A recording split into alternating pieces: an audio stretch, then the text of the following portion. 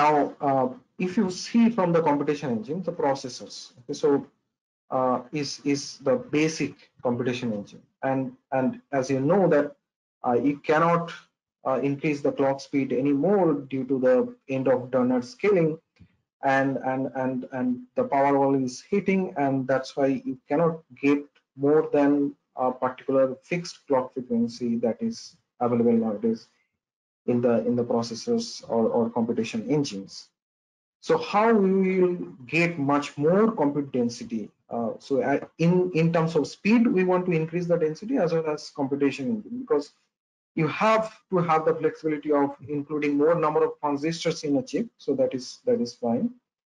And in terms of clock speed, also you cannot increase the clock speed anymore. So compute density you cannot increase after a certain limit. So what the traditional systems or the modern systems are going towards is that this heterogeneous computing. So where you have the serial tasks or mostly the parallel workloads, okay, which are not that much of data intensive. They are being controlled, or they are being executed by the processor itself. So that might be multi-core processor, single core processor. So in this particular figure, you are seeing that it has a dual core processor. Now, also in addition to processing engines, to get the data parallel workloads executed, we have specialized computing engines. And these specialized computing engines are called accelerators. Of course, you will see several accelerators that are being used for particularly AI benchmarks nowadays. But in this slide, you can see that one GPU is there to handle these data parallel workloads, right? And one such accelerator or specialized system that you have seen in the last slide is Cerebrus wafer scale engine, right? So now the tradition is what? Divide your task into different subtasks, and of course the data parallel workloads. So mostly these AI benchmarks that we are talking about. So from the AI benchmarks perspective, these AI benchmarks or AI algorithms, those will be executed by these accelerators. So that is why we are talking about GPUs, and because of what that you will see in the subsequent slides. But the main important thing is that we have now accelerators uh, uh, in the system, in the computing system, along with the processors. Okay, so that is the main takeaway from this slide. So now, what kind of accelerators that are available nowadays? So we talk about specialized computation engines for AI benchmarks, right? And over the years that you can see here, this graph shows the trends from 2012 to 2020, and you can see now different computation engines. Okay, so we'll discuss them very briefly here. So what we have ASICs. So ASICs are ASIC engines or application specific integrated circuits. Okay, so these ASICs are mostly specialized, like highly specialized only for the AI benchmarks. And also we have GPUs available in this graph. Now GPUs can give you the flexibility to run both AI benchmarks as well as, let's say, video or graphics benchmarks as well. Okay. So now you can just try to realize like how much generalized way of computing that can happen. So you have the processors which are very generalized. So maybe the you can say the general purpose computing engine, like you can do everything in the computing in your processors. Now you have ASICs which are highly specialized only for AI benchmarks. Here we talk about AI based ASICs. Of course, for any other application domain, you can have different ASICs as well. And we have GPUs, which are graphics processing unit, graphical processing unit. So which has nowadays have the flexibility of accelerating your AI benchmarks as well. Why? That we will see in the coming slides. But you can see here what are the things available here. So ASICs, GPUs with FP32. So what is FP32? That is floating point 32. Now this is data type. Okay. So now data type and the accuracy that you have seen for the AI benchmarks have very close relations. Okay. So that relationship we will talk about. And you have your GPU int also 8. Int 8 means 8-bit integer units. Okay, GPUs with 8-bit integer units. GPUs with 32-bit floating point units. So 32-bit floating point units means single precision floating point units. You can have double precision floating point units as well, which will be then 64 bits, right? And these ASICs are a highly customized bit level implementation of computing systems for AI benchmarks. And that is why you can see that the performance density is much higher in these ASICs, okay? Because they are only specialized in running AI benchmarks only for given data type or given precision, okay? So their performance density or GOPS per millimeter square, performance per area is much more higher. GPU is much more generalized in terms of it can both accelerate your AI benchmarks as well as your video processing as well, graphics processing, and it has almost closer uh, uh, or almost similar of performance density that is being achieved nowadays. And the trend you can see, right? So this yellow line is the trend for your GPU AP32, which is almost generalized GPUs that you can get in the market nowadays. And very few are, so basically if you see that integer 8, so basically these are with having these GPUs with RTX 2080, T4, V100. So these are also having the flexibility to run your fixed point 8-bit, right, units. Now, what is the relationship I was talking about between the accuracy of the benchmarks, AI benchmarks, and the bit precision? Okay, so the more you have or more precision available in the computation for your AI benchmarks, the accuracy will be higher. So this is the simple relationship. Now, how you want to get higher computing density? You can reduce the size of the feature, right? So you can in this box here you can see that different sizes of feature map that is available. Now you want to have much more GOPS per millimeter square. Okay, so that is you want to accommodate much more compute, or you want to achieve much more compute density available for your systems. So you will go for lowering your feature size, which is let's say 7 nanometer or 8 nanometer that is available. That CMOS technology that is being used to manufacture these chips like V100 series of NVIDIA GPU, and also around 28 nanometer is being used for this Dadian Nano. This is one ASIC based version of Dian Nano, which was published in the year of 2014, and in 2016 TPU was published. Okay, so first version of TPU. So this is Tensor Processing Unit published by Google, and that is also ASIC based. Okay, and you have Cambricon, IRIS. This was published from the research group of MIT, EIE. So several ASIC based implementations are there that you can see, and they use several feature map size. So basically the size of these diamonds specify what kind of feature map they are using. Now, with decreasing the feature maps, that means you can accommodate more compute units inside your chip, right? So that means you can increase the performance density, COPS per millimeter square, right? So how far you can go? Of course, you cannot go beyond certain limit.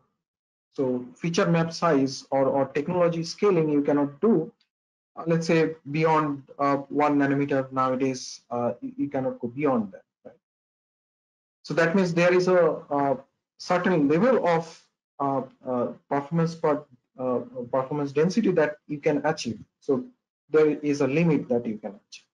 Okay? So that is the main idea that you will get from this slide. So the takeaway is, so what is the trend? You can see the trend of different computation engines in terms of GPUs. Here you can see what are their performance density in terms of COPS per millimeter square, and also the systems that are available with different feature map sizes. Okay, so higher compute density will be achieved by lower feature map sizes. So that is the intuitive idea that is very easy to understand, right? So now you want to achieve. You have seen from the previous section that your compute density is kind of exponentially increasing, okay? And your computation engine is kind of limited with this feature map sizes. You cannot put much more than that resource can allow you, right? So these are the two much more important conclusions that we will take away after this slide. Now, next, what we will do is that we'll go into some details of evaluation of different GPUs from the mainstream NVIDIA GPUs that are available in the market nowadays, and their functional number of functional units that are available. So increased number of functional units. So you can see that you are increasing the performance density and number of bops or gigaflops per second that you are achieving much more.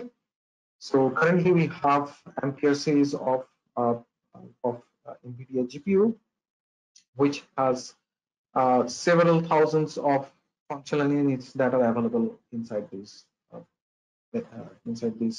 GPUs.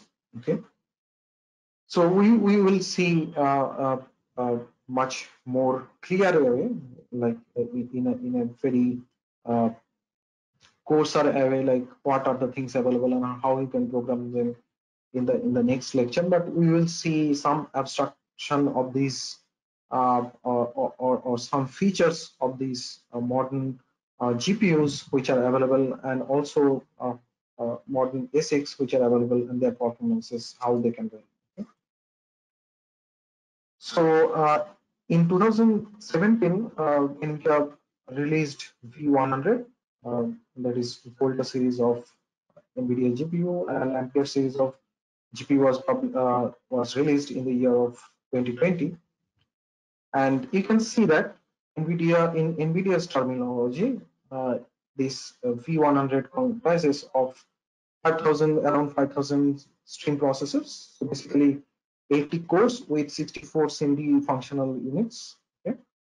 And the Ampere series having this A100 having around 7,000 of stream processors, which can be interpreted as 1,108 cores with 64 SIMD functional. Okay, so these are the processing cores or this SM stream processors that you can see here. It is having L2 cache also, and it has also dynamic memory or DRAM, so which is this HBM2 that you are seeing here, and their interface that is available on this particular systems. Now, the basic difference of these two you can see here. Of course, in the microarchitecture level, there are differences that you will see, but from the memory point of view, you can see that L2 cache is now in the Ampere series. It is kind of uh, uh, banked into two banks. Okay, so L2 cache 1 and L2 cache 2, And here in the Volta series, the previous series having only one cache memory. And that is just to increase the throughput and reduce the latency of memory accesses. Okay? So now you can see that how much increase in the number of cores that can be accommodated into one particular system. Okay, so from 80 cores to 108 cores in 2 years. Okay? You can imagine like how much progress that is happening and how these systems are getting scaled. Now, from the point of view of precision, you can see that the tensor these series of GPUs having tensor cores. Okay? So tensor cores for machine learning is available in your Volta series, NVIDIA V100, as well as your Ampere series. But this having new floating point data type as TF32. Okay, so that gives a bit more flexibility in terms of model training or benchmark training that we'll be discussing in the coming classes. But it supports also sparsity in machine learning computing or AI benchmarking. So these two are very important things to understand from the algorithmic point of view. Okay, so you can accommodate more number of computing cores, and now your cores also having tensor cores, which are specialized in machine learning. Now, if you see the NVIDIA core, one core itself, you can see that. So this is the core of V100. You can see that these are having this floating point 64. So this is double precision unit, integer units. So basically these are integer units for MAC operations. So all these are MAC units. So you can see here floating point 16, 2 will be multiplied and accumulated with the 32 bit of floating point, then it will generate 32 bit of data, right? So these are floating point 32 bit unit, as you can see here. And then along with these SIMD processing units, you have tensor cores. And what does this tensor core do is that tensor core actually does this matrix multiplication in one cycle. So basically 4 cross 4 matrix multiplication will be done in one cycle, one clock cycle to be precise. Now, why matrix multiplication is necessary and why we are telling or why we are calling them tensor core. So basically the data is these tensor cores are employed or designed specifically to run AI benchmarks, which are deep neural network based or convolutional neural network based, to be precise.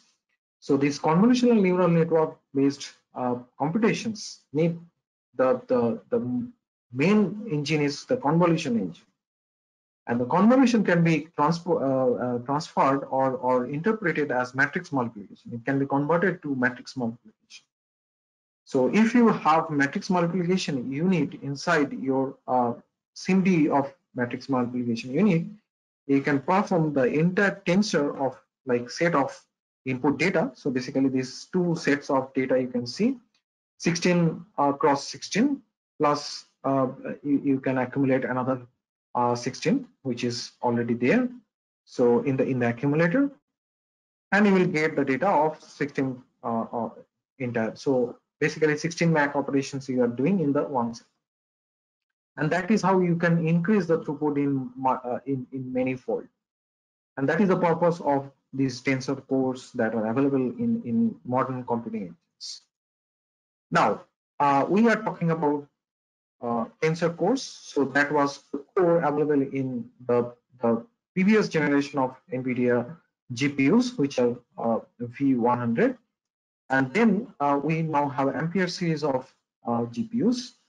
And here you can see in the cores, you can see this register file is there, shared register file. And then you have this SIMD of integer 32, then floating point 32, floating point 64. So it supports all these different precisions of computations you can see. Okay.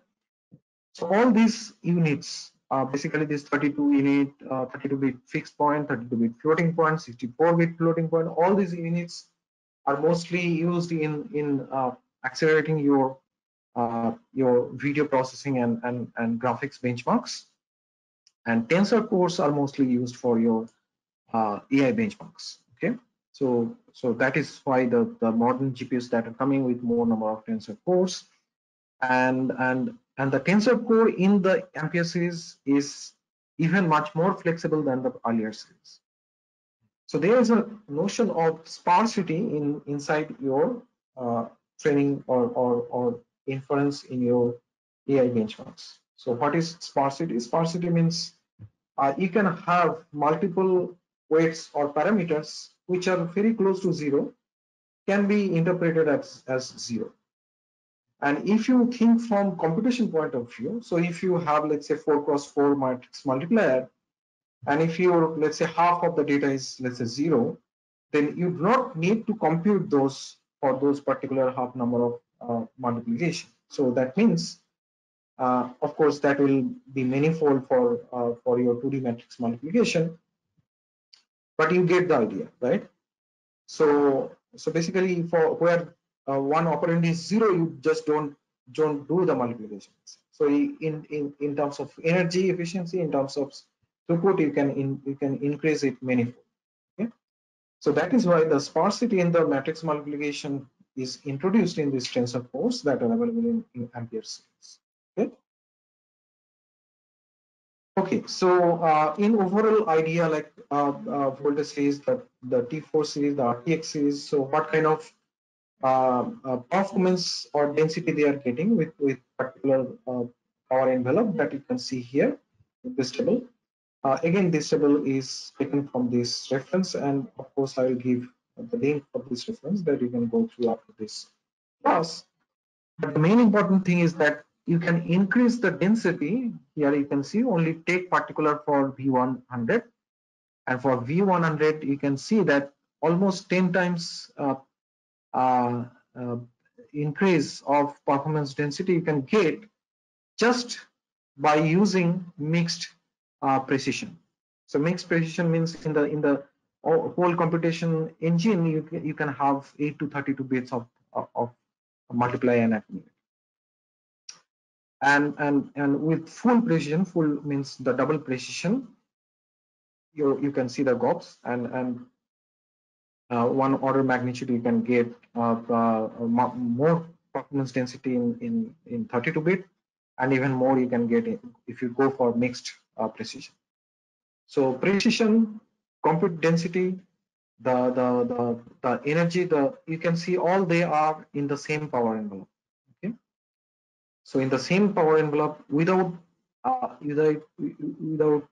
inducing more energy, you are actually getting much more performance density. Okay, but of course, again, just to connect to that graph that we saw before, is that you cannot increase beyond certain point, because the feature size you cannot decrease beyond certain.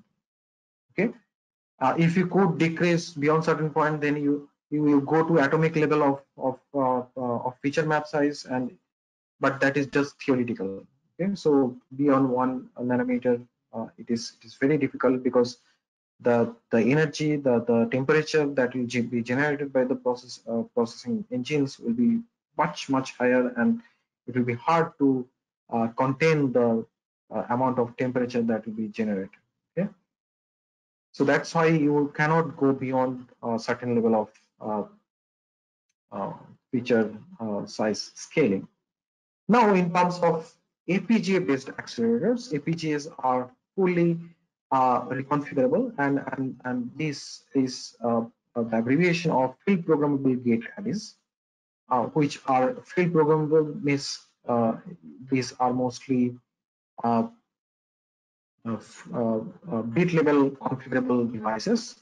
Now, in the FPGAs, of course, you can employ different ASIC level accelerators because it is fully configurable. But this slide presents different performances of different ASICs that are available. So what are different ASICs that are available? We have the TPU, which is tensor processing unit from Google. So V1 is essentially only was published for inferencing. But nowadays V2, V3, and other versions are employed in Google data centers for large scale deep neural networks training. And all these computation engines that you can see here, they are essentially array of processing elements, or they are called systolic array based engines. And these processing engines, as you can see, these are just array of multiply and accumulate engines. And to feed the huge number of processing engines, you can see 12 cross 14 multiplication engines that are being employed in one. This is the first version of the TPU we are talking about. And one scratchpad memory is deployed to just feed these data hungry processing engines. Okay, and then you have the object DRAM uh, uh, to offload the data to your scratchpad. So this is the kind of architecture of ASIC based accelerators or ASIC based specialized AI engines that are available nowadays.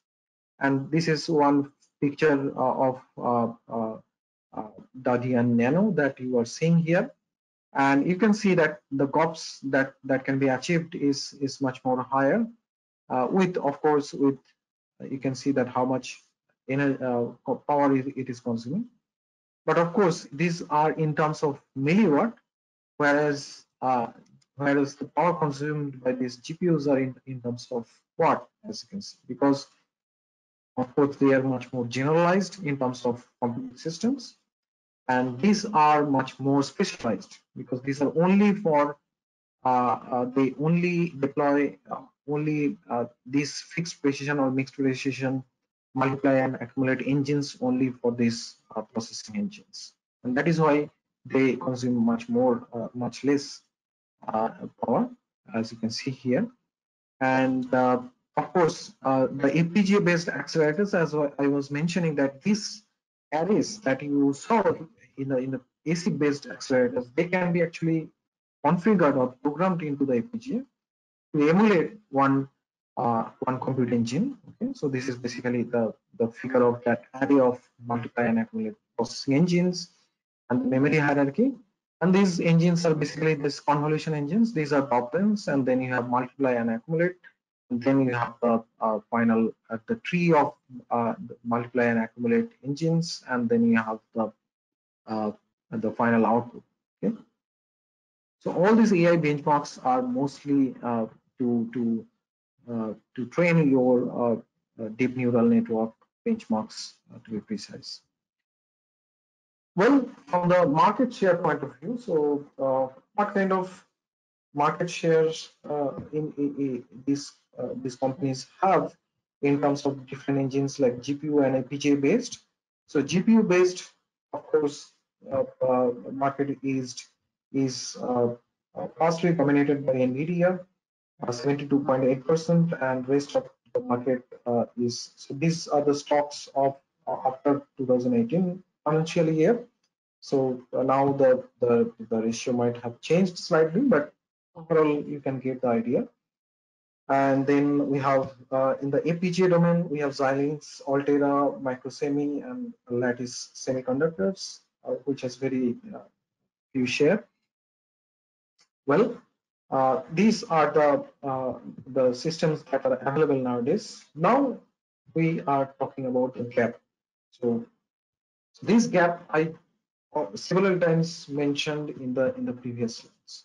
We will just again go through this gap just to summarize whatever we have studied so far, right? So what is the gap about? The gap is about, so to get particular uh, accuracy level. So if you want to get linear increase in accuracy, okay, so you need to exponentially increase the computation density. Okay? So this is the takeaway. This was the takeaway from the left hand side graph. And the systems that are available, we know that mixed precision and different precision we can employ, and we can have much more performance density. But of course, there is some limit, and we cannot go beyond certain limit of performance density, right? So, so the trend to, if you see the computation requirement trend, that is going exponentially, and the resources that are available, the trend is kind of uh, uh, getting saturated, right? Because the feature size is almost going to your nanometer level, right? So now, how we can bridge this gap? We want to accelerate the AI. That means the benchmark that we talked about. So these benchmarks, like all these different benchmarks that we have seen, and few of these we will see in details in the coming classes, because we need to employ, or we need to implement them for a particular target device, right? Now the gap is there. Okay, so this computational requirement, or the requirement of the computational density is going high exponentially, and the performance density is getting saturated. So how we can accelerate some beyond certain point? Okay?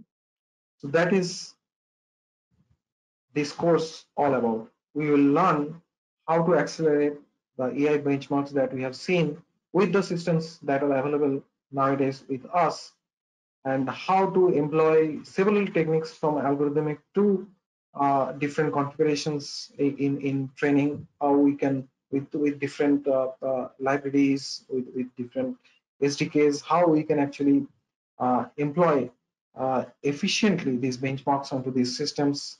That is the goal of this course, and we will see the implementation, or how we can implement on these systems that are available in the coming lectures. So to conclude, we have these references. So you can see that we have the reference from Professor Mutlu. So you can learn about the memory systems, the state-of-the-art memory technologies that are available nowadays, and of course about the basics of these neural networks, the specialized computation engine, their performance, and how this scaling happening from the algorithmic innovation point of view, as well as from the system level point of view, and how we can actually merge them to get better computation, and energy efficient computation, performance wise and high accuracy computation. For these benchmarks, you refer this paper. Well, that's all about for today.